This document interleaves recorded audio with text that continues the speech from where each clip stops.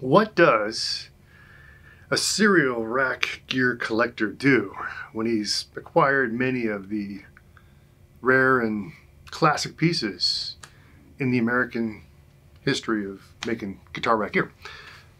Yeah, what does he do? He goes international. So this comes from another country, not the first piece of gear. If you remember, I shot it in a little bit of a video. There's a LEG or lag Spitfire back there. That was basically a European, I think it's a French preamp. But this one, a little more well known. Also, not from the US. All right. Yeah, it's a rack. Ooh. Oh man. He knows who I am. He knows who I am.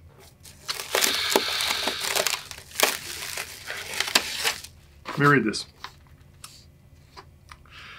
Mr. Torin, thanks for your purchase. By the way, your collection is amazing. Thank you. Love your YouTube channel and Michael's too. Ah, he knows Nielsen. It took me some time to realize who you are.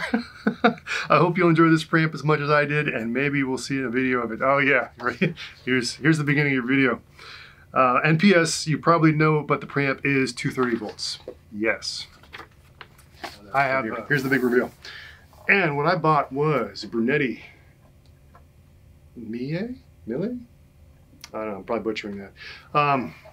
Hand wired in Italy. So we went to Italian manufacturer. Seen these for a while. There's like none in the US. They're all overseas. So at least the ones that I've seen. So I'm going with converting this guy, in the interim at least running the step down, but seeing what this guy is all about. There's a lot of people that will convert these to a 3+ SE type of scenario.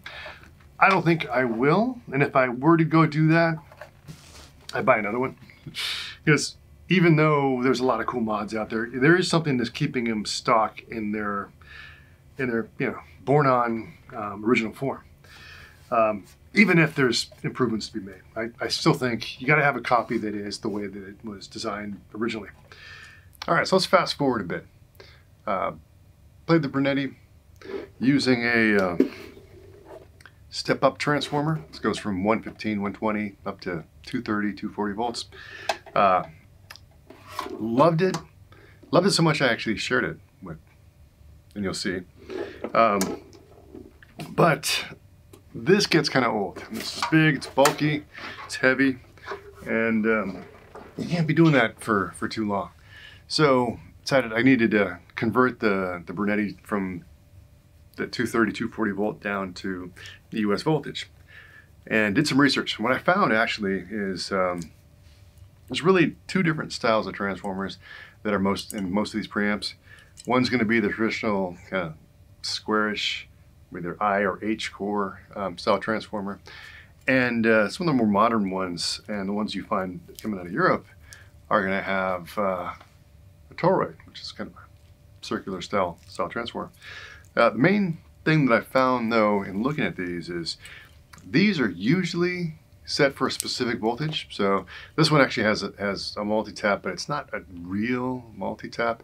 It's 2 wires for 115, 2 wires for 125, depending on what kind of wall voltage you have here in the States. But I did find is most of these toroids have 2 primaries that are both 115 that you can wire in series to get your 230, 240 volts, which is what I found in the Brunetti. So I'm going to show you how I converted that preamp over to US voltage with one of these. Here we go. All right, guys, we got the Brunetti on the bench, and we're going to do a voltage conversion on this guy. So if you read the transformer, you've got 2 different 115 volt taps, which you wire in series to make 230 volts. This is actually a 230 volt preamp. Got it in Europe, brought it over. But to convert it to 115, I just need a single one of the 2 primary taps. So when I say primary taps, black and blue here, this is, well, consider it black and blue pair, black and blue pair. Each one is 115. If you tie the black to the blue of the next together and you solder them like here, you stack those two together and create a 203 volt tap. I'm going to reverse that actually. I'm going to go and make this a 115 volt tap. So I'm going to go ahead and separate these two. And then I'm going to go and pretty much take the black, if I can get this out, take the black and go to where the other black is. Because I understand how these go together, all I've really got to do is just separate those two and bring it back. So here we go. Unwrap. This black had to have been from the other pair. Yep, I can see that right there. Take a look.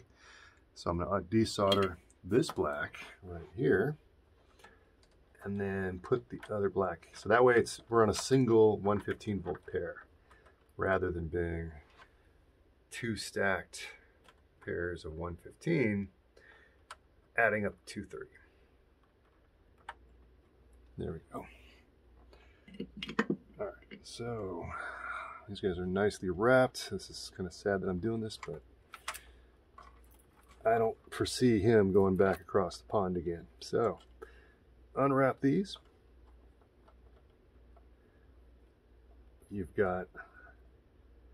I've now got two different pairs, right?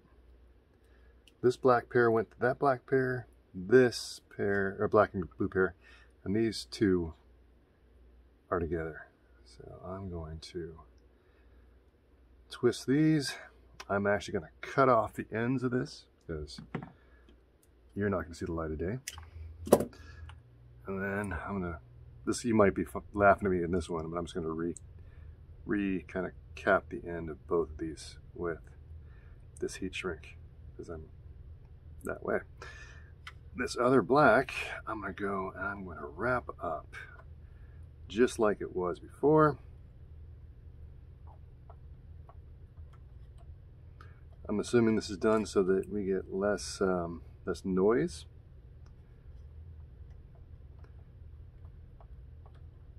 And then I'm going to go ahead, one less. I'm going to go ahead and solder this guy on to the on-off switch.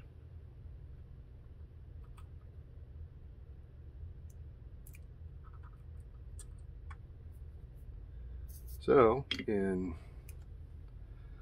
probably less than 5 minutes, I should have converted this guy to 115 volt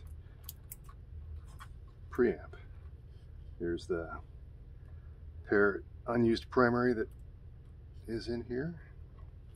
Wrap this guy back. One thing you got to remember to do, change the fuse. Because the fuse that's in there right now is made for a 230 volt. As you can see right there, 500 milliamp, 250 milliamp. So I'm going to go ahead and take this guy apart. I'm going to add the right fuse to the equation here. 0.5. We are in. There we go. All right, we have been converted. Now, I am not going to sit there and just crank this guy up just because I think I am correct. I'm actually going to put it on a variac, and I'm going to watch some voltages. So let's grab a power cable. Secondary voltage rating is 300 and, let me read it again, make sure I'm not misspeaking. God, I can't see it, hold on. Written on this nice side here, 280 volts. So I'm going to expect to see 280 volts come out, and it's going to be AC across the two reds. I believe the 6. One in right there. Doing the wrong thing, which is having both hands in at the same time, and there's your 280 right there. So I've just converted this guy to 115. And now we've got a US voltage Brunetti So hopefully I explained that pretty well about how to convert that over. Since I've done that mod, I've got a couple more European preamps. I've got a couple right here. Gainland, Van Wilden Gainland, and the Climax here are both, well, they're both natively 230 volt, 240 volt preamps. This one actually has a switch that lifts that jumper in between the two primary taps on the transformer. This one does not, but I can see where that jumper is and I can take it out. So this guy was pretty easy to convert, and this is gonna happen just kind of like what I did with the Brunetti. So hopefully I kind of demystified a little bit for you guys that are wanting to buy something that's found in Europe and bring it over. I can't guarantee that they're all gonna have the ability to do what I did on the Brunetti or what I'm gonna do on this preamp. But it's something to keep in mind. And if you want to hear sound on the Brunetti, Mr. Nielsen has a video, and I'll link it down in the description. You can be able to see it and hear that one. He is a master at making those things sound incredible. Anyway, thanks for watching. Till next time. All right. This preamp comes from all the way from Belgium. So multiple. Oh, you know, when you do international shipping, you do have to have three copies of the invoice. Yeah, I do international shipping, so I know this. But I digress. Let's see what I got in the box. You know, one issue before I open this up, because this one reason, another reason why I'm opening this, not just to share with you guys, but to kind of cover myself. It came, but listen to that.